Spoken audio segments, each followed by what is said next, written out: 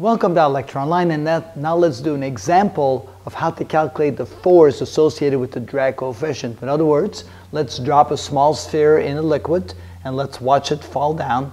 And so as it falls down, but rather slowly of course, because it's being buoyed up by three forces. One is the buoyancy force, one is the viscosity of the fluid, and one is the drag coefficient. So let's just simply find the force associated with the drag coefficient.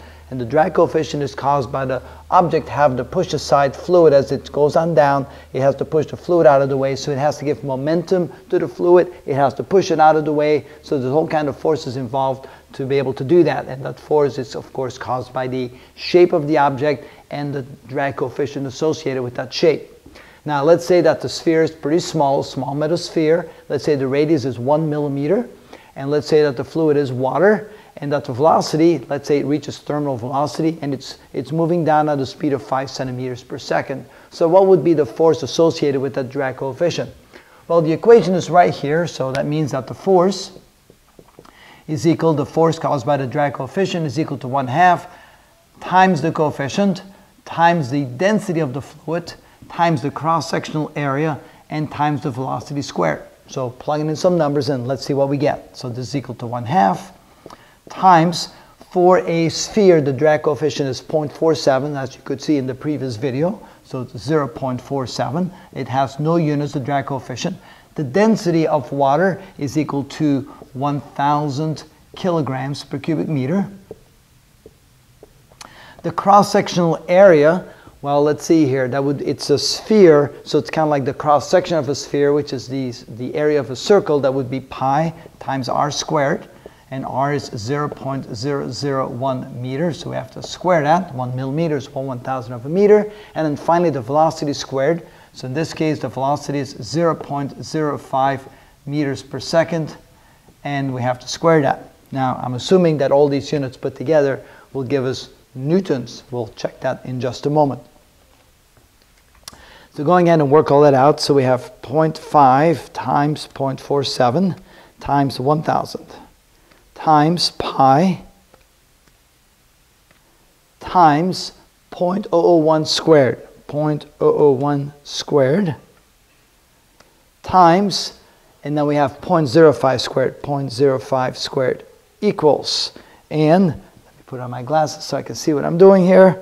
All right. So the force would be equal to 1.85 times 10 to the minus 6 newtons. Now let's check the units and make sure that the units do come out to newtons. Remember, a newton, if you look at the units, that's equal to a kilogram times meters per second squared. So it's the force that gives a mass of 1 kilogram, the acceleration of 1 meter per second squared. So let's see what we get for units here.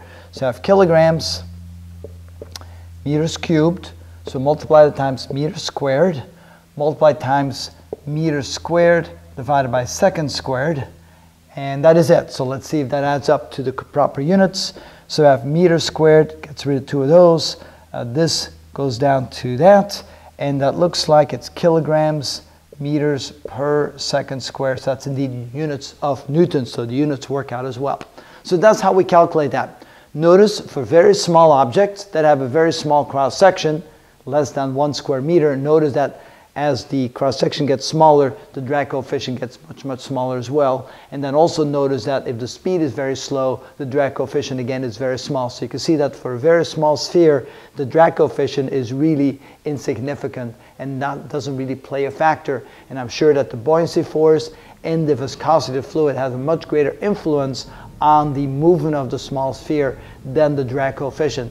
It's only when the object becomes bigger and that the velocity becomes bigger that the drag coefficient really starts playing a role. So in the next video we're going to compare what the force due to the viscosity of the fluid looks like under similar circumstances compared to the drag coefficient, and we can see which one becomes more important. And then we'll do an example where maybe we'll drop a big bowling ball into a bucket of water or a big object of water, because of course bowling ball needs a little bit more room, and we'll see how the drag coefficient then compares to the viscosity, the force associated with viscosity coefficient.